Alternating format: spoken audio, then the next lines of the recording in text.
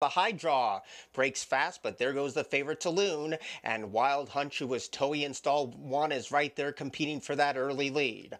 Irana Rock is in a joint third position with I Know You Love Me, and Black Waterfalls had a lot of ground to make up as they point towards the far turn run. So Saloon with the money on, he flees the scene and shows the way by almost 5.